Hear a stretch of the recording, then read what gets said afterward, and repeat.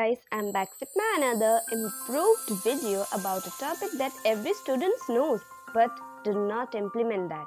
But I guess this video will help out the students to implement this. So, before we get into the video, make sure you have subscribed my channel and also click the bell icon so you will be notified whenever I'm on YouTube. In today's generation, most of the people says that I made a lot of timetables but I can't keep it up. I feel really lazy and all I care about is not doing anything. So, the answer to this is be confident that you can do it by telling yourself. I'll give you some tips about how to make a perfect study timetable. The first tip to you is be as specific as possible. Remember how you gathered all your assignments and syllabi? Now is the time to put them to use. You can schedule blocks of time for particular classes and also writing assignments and give yourself chunks of time to work on those.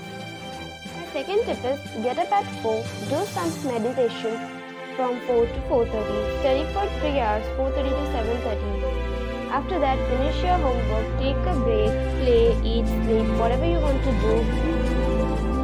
After that, at sharp 6:30 to 9:30, you should study the subjects that are most difficult to you, and from 9:30 to 10, you should have your dinner or you should go to watch some TV.